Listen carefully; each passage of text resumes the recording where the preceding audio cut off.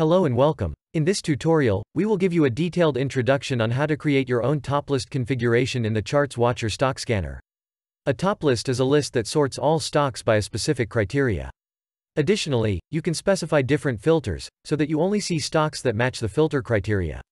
A simple example would be a list that only shows stocks between $5 and $20 and sort them after their daily volume, so you can see which ticker has the most volume for the day in that price range. In this tutorial we will create two example top lists. One to find overextended stocks that we can potentially short on a pullback and another one to find the top gainers during pre-market.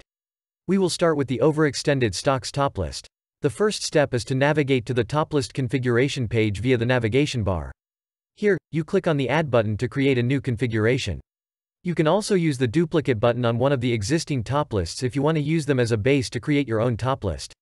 First we will give the top list a name, and after that we have to choose after which filter the top list will be sorted.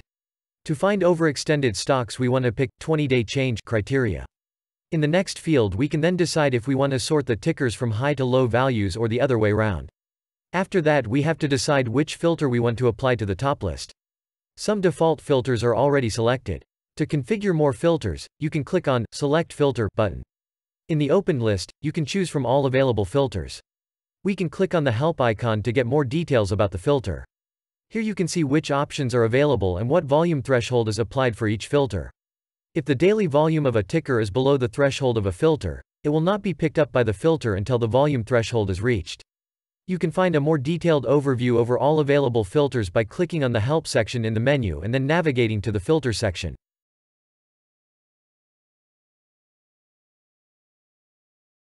Now we populate all filters we need for our configuration with suiting numbers.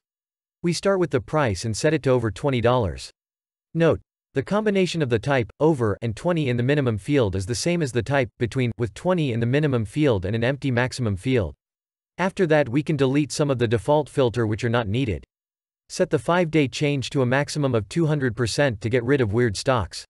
Lastly, set the relative average 10-day volume to over 1 million, so we don't see low volume stocks. After all filters are set, we can switch to the Source tab. Here you should see NYSE, Nasdaq and Amex selected as default. This should be okay in most cases.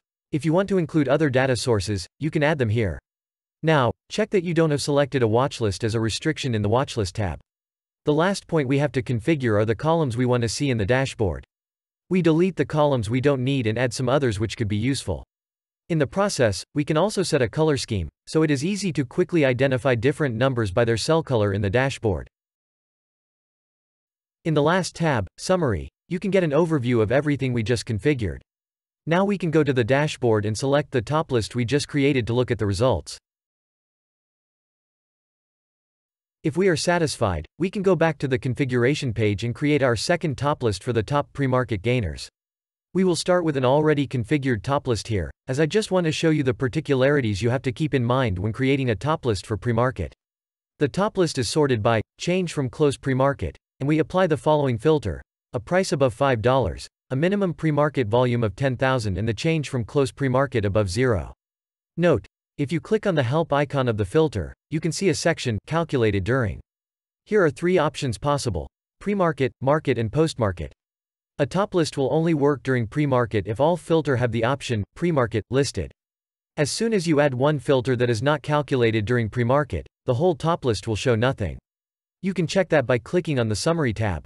If we, for example, add the change from close filter, which is only calculated during market, we can see in the Summary tab the sentence: it will only work during market hours because of the filter change from close. Note, you can also see which filter has the highest volume threshold. If we remove the filter again, the line is now missing and we know that all filter are calculated during pre-market. Lastly, we switch to the dashboard again and look over the top list we just created. I will show you again what happens if you add a filter that is not calculated during pre-market.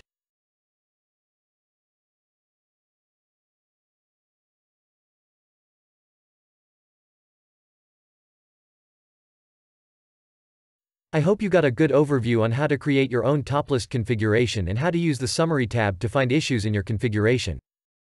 Be sure to subscribe to our YouTube channel and to follow our official Twitter account to be the first to be informed about new tutorials videos.